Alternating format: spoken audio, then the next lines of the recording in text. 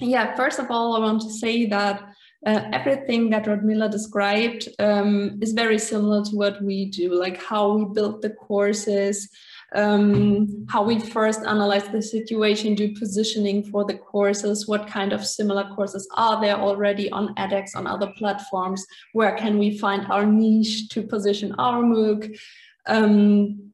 The story of the University of Bayreuth and the MOOC sector is that we launched the project in 2019. And there was another head of department before me. And for a year and a half, the project went rather slow and there weren't any MOOCs published. And then I joined the project in November in 2020, last year. And now we have managed to publish 2 MOOCs, and we are working on the 3rd one right now. The main goal for us is to promote the university, to attract high qualified students from foreign countries, and also, of course, to contribute to the reputation of the university, to show that we are a rather small university, but still we have, and I will come to that a little bit later, we have some very interesting key academic areas that we want to promote to the world because it's really worth it. So this is our team. There's me, the instructional director, or head of the department. We have Dr. Anja Hage, who's our instructional designer. She does all the concept, like building the courses on edX, making sure that the didactic concept is intact, that we provide a very varied exercises, have changes in media, etc., and make it really interesting for our participants. We have Nikoleta Dvornikov from Moldova as marketing manager, who's doing a great job also assisting me with the positioning, coming up with a marketing package for each MOOC, which we try to make the same for every professor, like offering the same marketing services to everyone to make it fair. And we don't have much budget, but we also do some kind of paid ads as well. But a lot is using the network of the professors, talking to our alumni, going through social media and spreading the work on a low budget, so to speak. And then we have Theo Reno, of course, a very important person in our team, head of our media production, who's supervising the whole media production concept, like designing the studio, organizing the shootings, etc. This is the core team of the MOOC project, and then we have 6 very capable student assistants who are assisting us in research, in media production, most of all, and testing as well. 3 student assistants, for example, are only there to assist Theo with the media production, because this is the heaviest part, having all the video shootings, the podcasts made, etc. The post-production with animations, which is a lot of work, of course. And of course, we have a professor that's working with us and who is allowed to employ 1 or 2 assistants from his chair, from his area of studies, to also assist the project, who can support us to understand the topic, to dive into the field, and to understand what the MOOC is really about. Who they are assisting us with creating the text and everything. So these are the academic areas that I wanted to point out to you, just so you, understand a little better, like the profile that we are going for at the University of Bayreuth. We have a huge department in the field of new materials, biofabrication, biomaterials, also additive manufacturing. We're working together with the Fraunhofer Institute. There are many chairs in that area at the University of Bayreuth, and it's also close to becoming a cluster of excellence. So the second MOOC that we launched was in the field of biofabrication, and it's also the one that we want, the department that we want to take further. That's why I asked about the MicroMasters program, because this is where we want to go with this, like having more MOOCs produced in that field, and having, for example, 5 MOOCs in the field of new materials. But this is still in the future. We only have one, and let's see how it goes in the future. Then we have an elite studies program in the field of scientific computing that we want to promote. We have a unique studies program in philosophy and economics, still a combination that's very rare, that doesn't exist like that anywhere else in the world, as far as I know. We have history and economics. That's the third MOOC we are working on right now. Also a very interesting combination of studies. We have a cluster of excellence actually in the field of African studies. African studies have become very big in Bayreuth over the last 10 years. They're doing a lot of research, very varied research in that area. We're actually building an own institute for that on our campus as we speak. Then there is the field of computer game studies, a department that we're working very closely with. People who have this great combination of design and dramaturgy, and also programming skills, being able to do storytelling, and also having the technical view. You can actually program and build a story online. And then we have media culture and media economy, also a topic that we want to dive into with the MOOC in the future. Food quality and safety. We have a 7th faculty at the University of Bayreuth. I think it's been 1.5 years now. That focuses on nutrition law, food quality and safety. Very interdisciplinary approach with 7 chairs. And our 4th MOOC will be in cooperation with them. There's 1 professor who is mainly responsible for the MOOC, and then we have 6 other professors who are contributing to the MOOC. Yeah, so far. This is how we work right now. As you saw, we don't have that many people. So it always takes quite a long time to finish one MOOC. For example, the course setup, or like the first conversations that I have with a professor take place in January, until we have a didactic design, until the assistants are employed, and then when it finally comes to media production, etc., etc. It can take 6 to 8 months until we're actually ready to publish the MOOC. So it's a very long process. And we are working on optimizing it. Like, for example, right now what we do, the production cycles are overlapping. For example, if we are in pre-production, or if we are in production already with one MOOC, we already start with the next one, doing the concept, doing the pre-production to make it possible to publish every 3 or 4 months. So, but this is all we can do with that amount of people in the team right now. Here are some impressions from behind the scenes. A great advantage that we have here is we have a very professional studio at the University of Bayreuth, which belongs to the media department. You can see that in the low right corner is a shot of the whole studio. And also, let me see, upper right is also made in the studio, and lower left. We have a lot of equipment there, requisite everything to set up a different setting for each MOOC. And we also have a little budget for that, to always build something new, make it look like you always see this is a Bayreuth MOOC, because the setting is always similar where the professor acts, but it's, of course, we always build it a little differently for each MOOC to represent the area of studies, of course.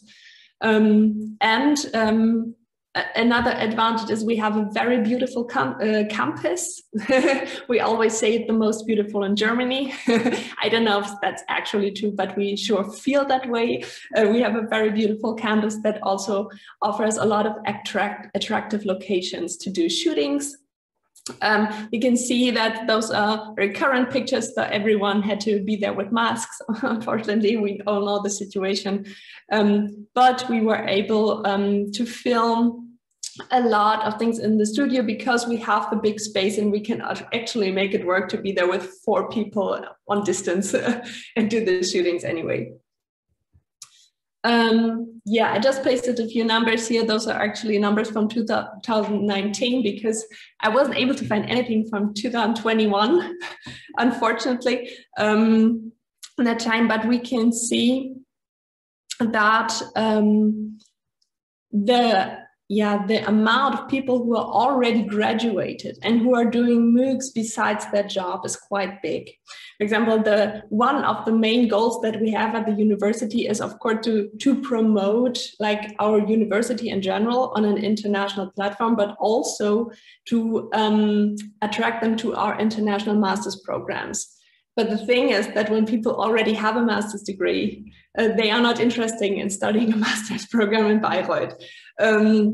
So this is where this is one of our challenges, like how to adapt our strategy, actually see what kind of people are actually taking our MOOCs, because on average, they are already 29 years old and already finished their studies. It may also be a problem of edX because the people on edX are older than on other platforms in comparison. As Nikolai mentioned in the beginning, there is not much activity in Germany when it comes to MOOCs. Like, we have a fast growing audience, people are actually using it, but people in Germany offering MOOCs, it doesn't often happen a lot. We have the Open HPE, for example. They are very productive. They have, I think, over 70 MOOCs by now, and very, very topics on a very high level. And we have a handful of universities in Bayreuth who are actually doing MOOCs. Two of them, the LMU and TU in Munich, one of our most important universities in Germany. And then there's us and Aachen, and let me think, I think Hamburg started as well, but it's not many who do it. And we were also asked by edX if we could offer something in German, because they see the high increase of German participants on their platform, but 99% of the content is still in English, and then comes Spanish. So we are actually thinking about that, producing in German as well. What we want to do in the future, we want to integrate our MOOCs more into the campus life as well, because right now we are producing for people outside of the university, it would be nice because it's also a huge value for the professors to have MOOCs that actually can be implemented better into the lectures on campus as well. Also, we want to offer the service to give vouchers to our students, not only on edX, but also for Coursera, for Udacity, for all the big platforms they are, and give them the opportunity to also get certificates for free as a special service of our university, like to establish the relationships with the platforms and then offer the vouchers to our students. Another thing that we want to look into in the future are COIL formats, like having more international cooperations with other universities, because right now our professors pretty much do these MOOCs on their own. We always have expert interviews from people from other universities, cooperate on a smaller level, but having a MOOC or a format really co-created, we didn't do this so far, and this is really something we want to explore in the future. And the sustainability is a big issue right now, because the situation is that most of us in the team are working on temporary contracts. It's always a time frame of 2 years, maximum 3 years. We work on project money, so we are supported by the Bavarian government, but it's only for a certain amount of time, and then we have to see how we get our funding again. So something that I want to get into is to become more sustainable in the financial aspect, because this is something that really slows us down to always know a person is there for a certain time, and then you have to find someone else and start all over again. This is a big issue we have right now. So this is it for a presentation. As Radmila also said, you're very welcome to keep in touch, to keep the exchange further. I made some notes. I will stop my screen right now, but I'll see that I make some additions, because I wanted to make clear that on the plus side, we have a great working project management. For example, we work with Kanban boards, and we have a very lean, agile way of managing our project, which works really well. I think we have high aspirations regarding the quality we want to deliver. I see also on edX, which is supposed to be the greatest MOOC platform there is, but I see that many MOOCs are really just professors talking and showing their slides, and there's nothing special about it. I hope you got the impression that what we are trying to do with our professional shootings in the studio, that we have other aspirations than that, and that we are always trying to include expert interviews, gamification elements as well, varied exercises and quizzes to make it really interesting for our learners.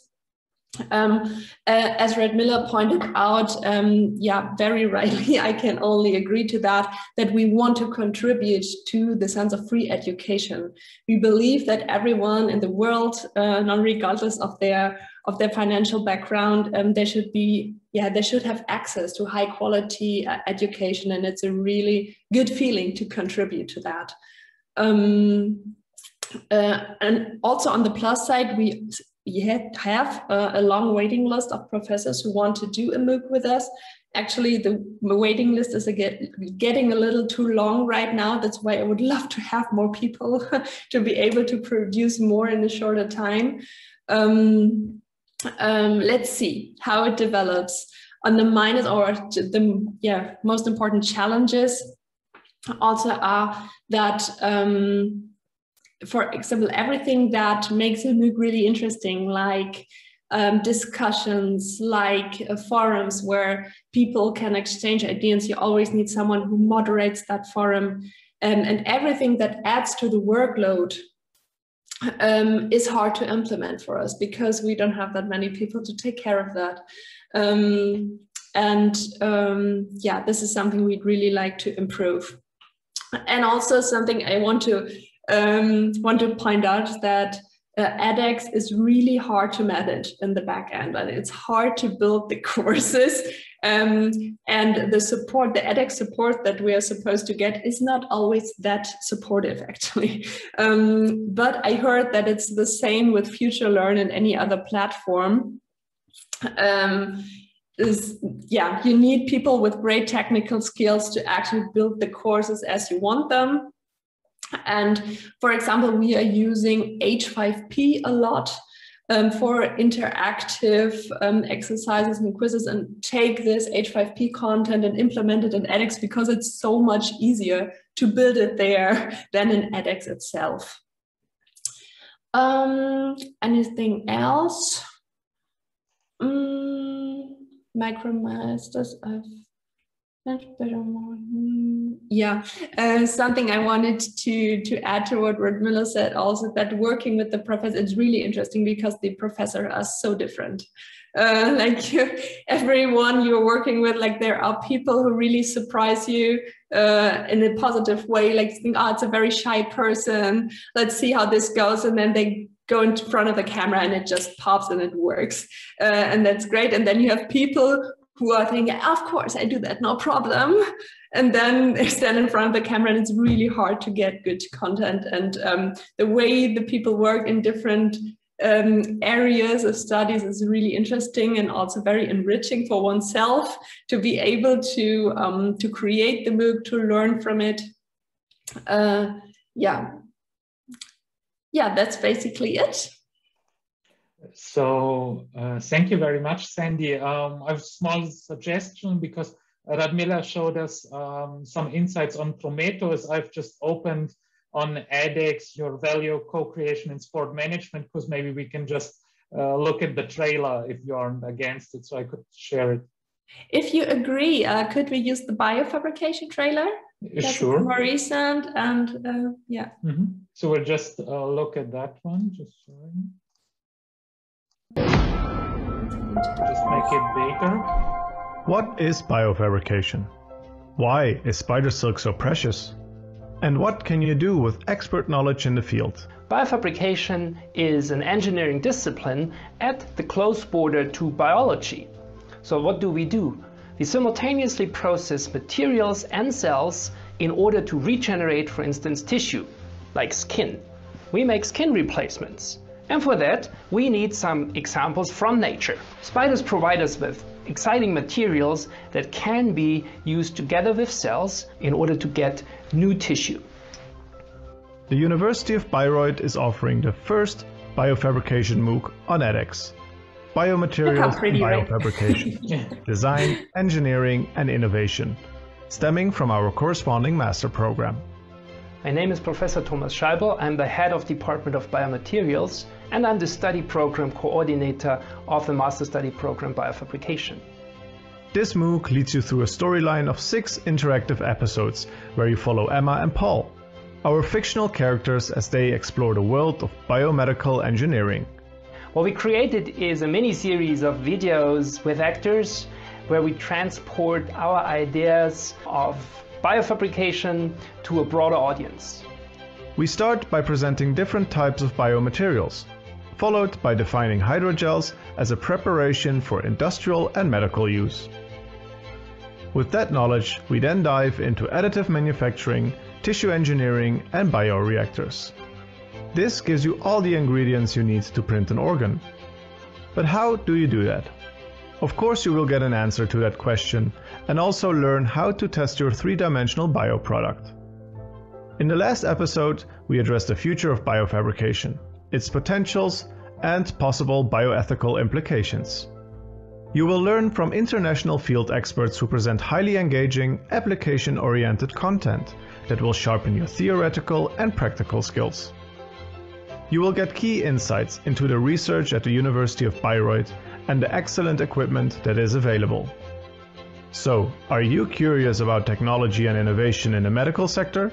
Then enroll now in the MOOC Biomaterials and Biofabrication, Design, Engineering and Innovation, offered by the University of Bayreuth.